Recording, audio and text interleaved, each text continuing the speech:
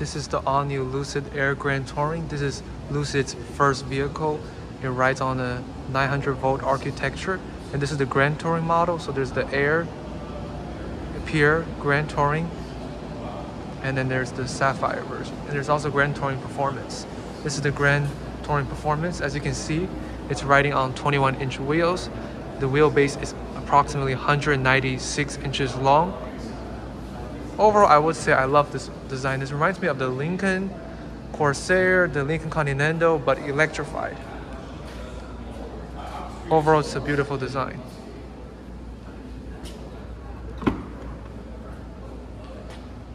This is the most cavernous trunk I've ever seen. 12 volt right over here. This is for towing, so if your vehicle is stuck and you need a tow hook, it's located right over here. You get approximately about 25 to 26 cubic feet of storage.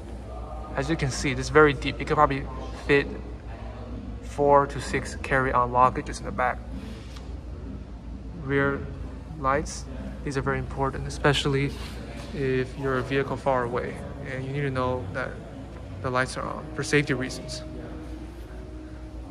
Charging cable, plenty of storage, power operated tailgate,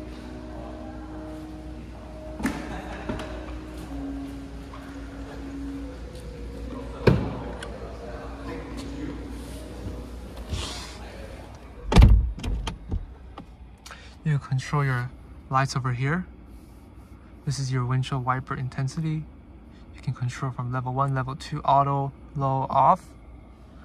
Ambient lighting. This is better than the Tesla because you can get ambient lighting.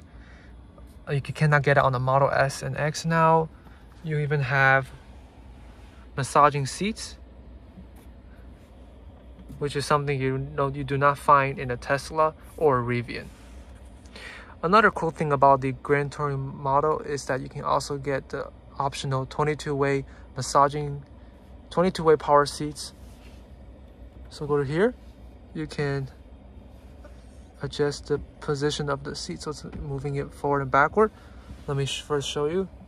I can move the seat forward or backward.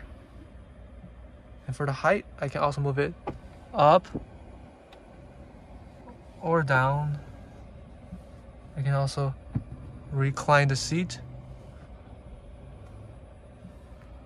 I can also tilt the cushion up and down like any normal vehicle. Lumbar support, 4-way lumbar support, backward, forward, up and down. Backwards width, so I can actually control the bolsters over here.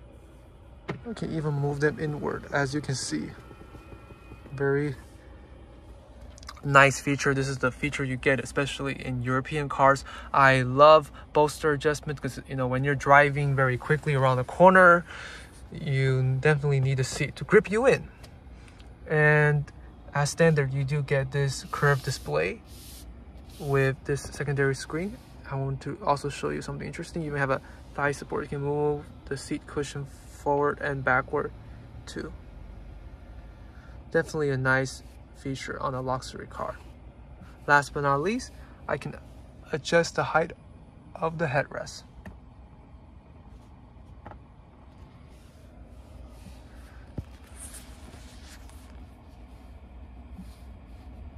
Even have 4-zone climate control, so I can also adjust the climate control in the back.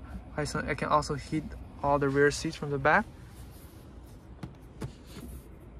as you can see here. But a passenger needs to be in the back seat of the vehicle in order for this climate control panel to turn on. One thing I appreciate about Lucid are these physical HVAC controls. So I can toggle the music here. Let's take a listen to this 21-speaker surreal sound system.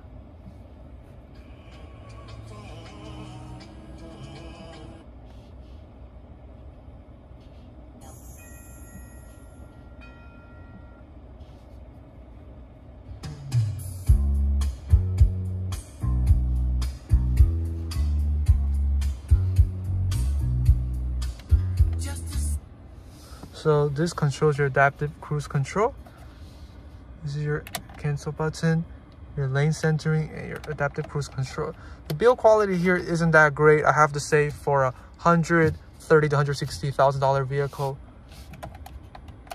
But overall, I would say the build quality is acceptable for a six-figure sedan.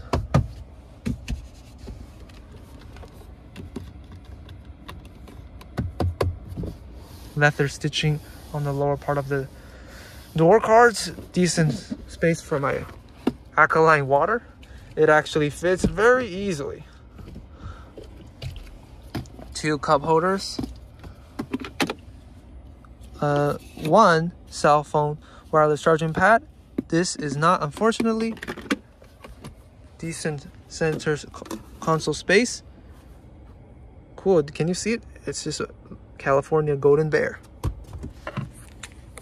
It's really deep, you can probably fit a Kleenex inside. Pretty hollow. One cool thing about a Lucid infotainment system is you can do this. Voila, a Christmas present. Anyway, this is probably for the next owner of the vehicle. Let's see what happens if you put your hand there. I don't want to get my hand stuck. Anyway, this infotainment system is extremely intuitive and easy to use.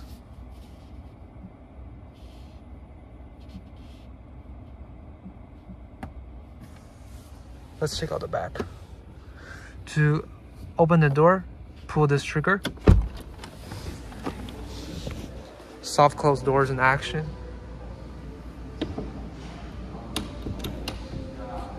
Pop out door handles.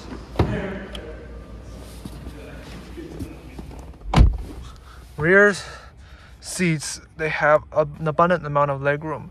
I'm about 5'9". I still have, I would say, almost a foot of legroom. And remember, this sedan is the size of a Camry, but it has legroom figures rivaling a Mercedes S-Class. I can also extend the rear sunshade here, as you can see.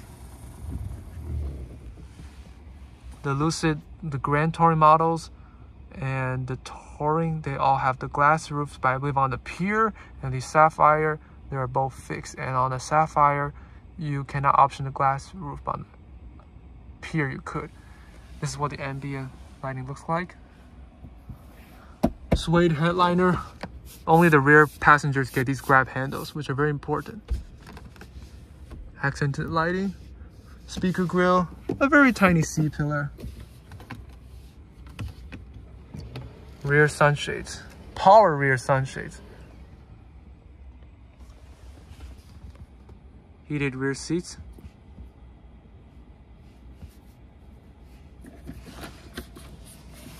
Plenty of space here. And 2 USB Type-C ports right over here. You also have a USB-A port here and a USB-C port here.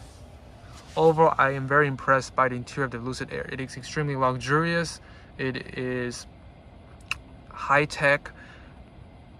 And overall, the materials are absolutely amazing. The only downside is that the steering wheel controls are a bit cheap. I would say they don't feel particularly substantial. They don't have much heft, unlike what you see from a BMW or Mercedes or an Audi. Overall, this is a European inspired interior, and I'm a really big fan of the interior. Truly a marvelous place to be.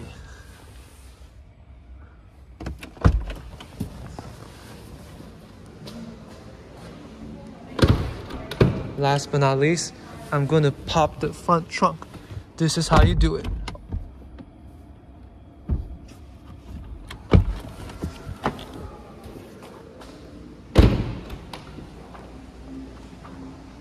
How cool is that? An automatic powered front.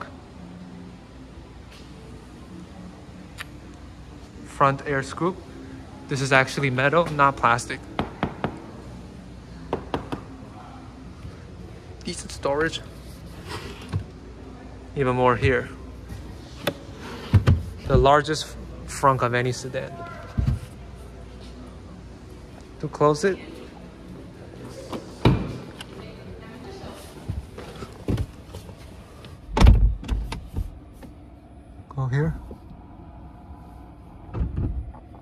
Last but not least, let me show you where the charge port door is.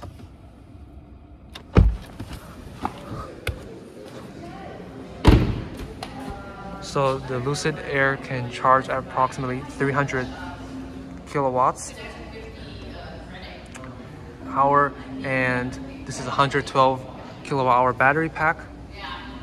This signifies your vehicle charge. So green means it's fully charged, white is not fully charged. In order to close it, you do this. This concludes the review of the Lucid Air Grand Touring. Truly an aesthetically pleasing sedan. I highly recommend it if you're looking for a luxury sedan. I would put this above a Mercedes EQS or Tesla Model S. This is the best EV sedan out there. And the acceleration is blistering quick. 0 to 60 in just 3 seconds. Around 2.6 for the performance and 3 for the non-performance. You can go approximately 400 miles on the single charge.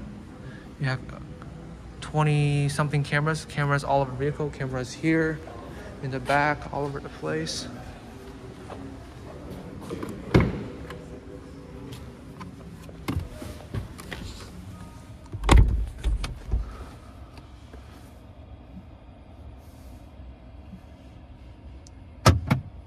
The glove box is damp, decent amount of storage. Physical air vents inspired by Audi design.